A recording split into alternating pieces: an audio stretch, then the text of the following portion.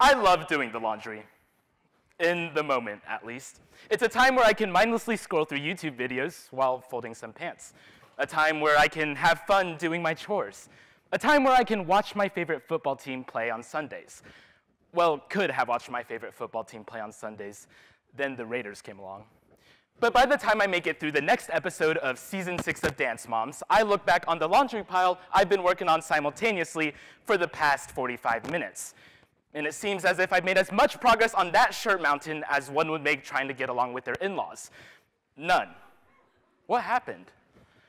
Well, similar to many humans on this earth, I succumbed to the natural instinct for us to do 2 or more tasks at the same time, or multitask. But who can blame me? I mean, everybody has multitasked. But if everybody has multitasked, why is this something we need to talk about?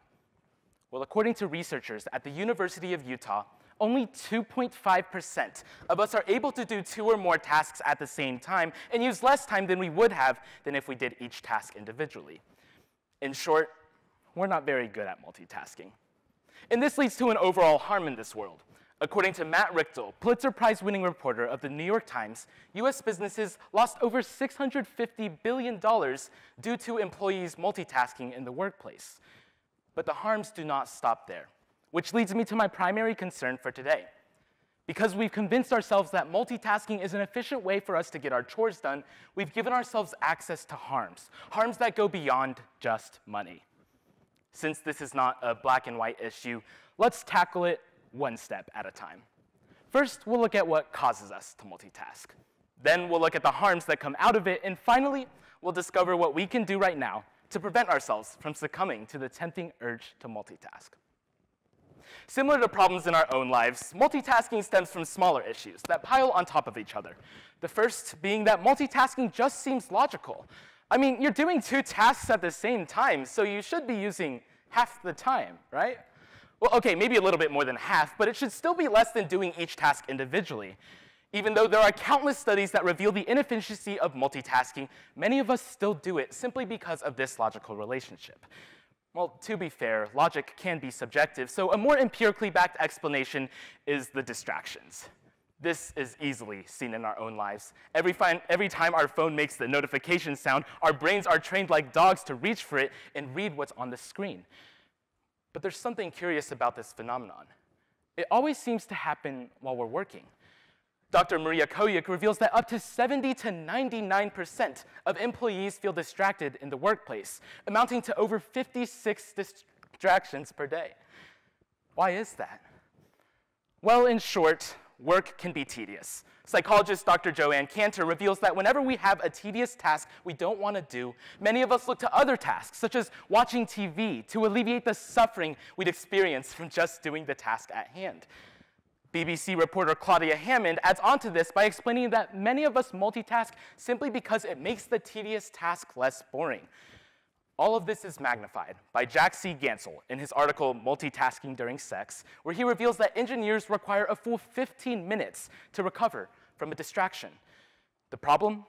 Engineers are distracted every 11 minutes, less time than it would take for them to fully recover. Distractions aren't the only cause for multitasking, but they are certainly the most significant. But what comes out of all of this? I mean, we've all seen the normal headlines like multitasking leads to more inefficiency, but the harms do not stop there. If you put yourself on the road down multitasking, you put yourself on a road that leads to dangerous, dangerous ends. The first being road-related deaths. Now, road-related deaths can be split into 2 subcategories. The first being texting and driving. I, unfortunately, can speak from personal experience on this one. The day I received my license, I considered myself to be the best driver in the world. But then I got my first notification, and my monkey hindbrain impulsively reached for it and read what was on the screen. Once I was done, I put the phone down, and I looked up. And I wasn't dead, so I just continued checking my phone.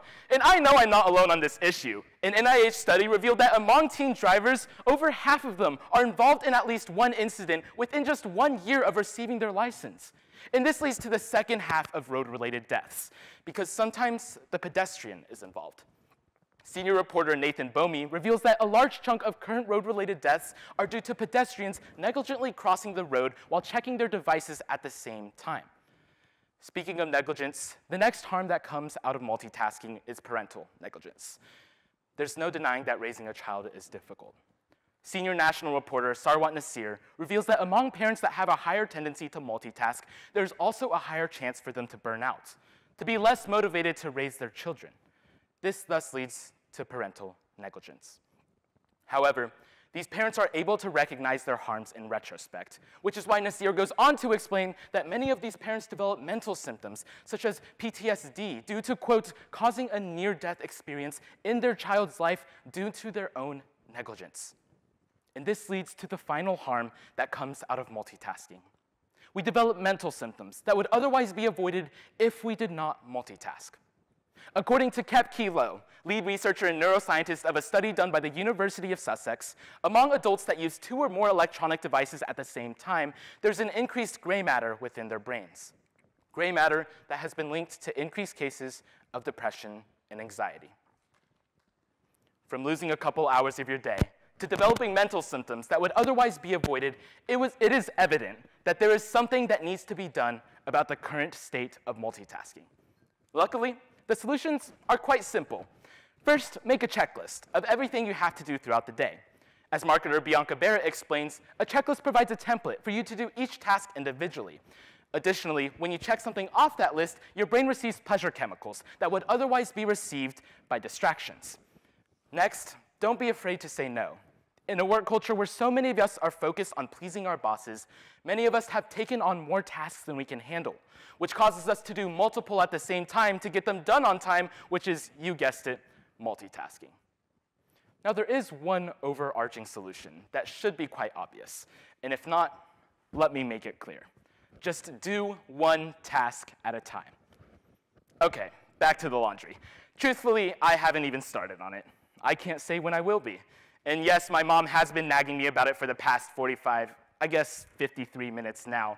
And since I've committed myself to doing each task individually, I'll be doing the laundry first and then watching Dance Moms. Abby Lee would want it that way. All in all, multitasking is a very dangerous road you can put yourself on. Luckily, it's also a very easy path to avoid.